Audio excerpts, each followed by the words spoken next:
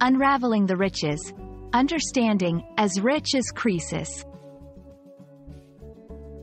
Hello, everyone. Welcome to our English language learning series. Today, we're diving into a fascinating phrase, as rich as Croesus. This expression is not only a peek into history but also a great example of how language and culture intertwine. Let's uncover the story and meaning behind this intriguing phrase. First, let's explore who Croesus was. Croesus was a real historical figure, the king of Lydia from about 595 to 546 BC. Lydia was an ancient kingdom located in what is now Turkey. Croesus was renowned for his immense wealth, which came from the gold-rich sands of the river Pactolus that ran through his kingdom. His fortune was so vast that it became legendary, and his name became synonymous with wealth. Now, let's understand the phrase, as rich as Croesus, itself. When someone uses this phrase, they mean that a person or organization is extremely wealthy.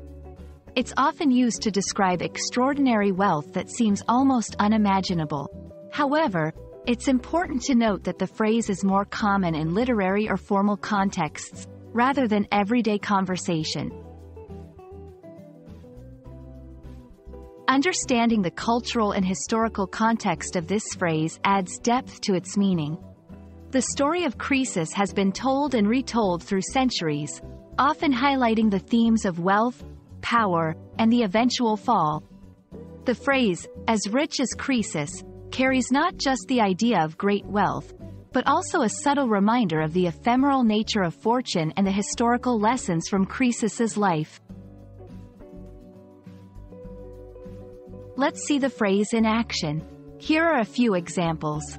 1. The tech billionaire lives in a mansion that's as lavish as you'd expect from someone as rich as Croesus. 2. In her latest novel, the author tells the story of a merchant as rich as Croesus, whose life takes an unexpected turn. 3. When he won the lottery, his friends joked that he was now as rich as Croesus. I hope this video has illuminated the fascinating phrase, as rich as Croesus, for you.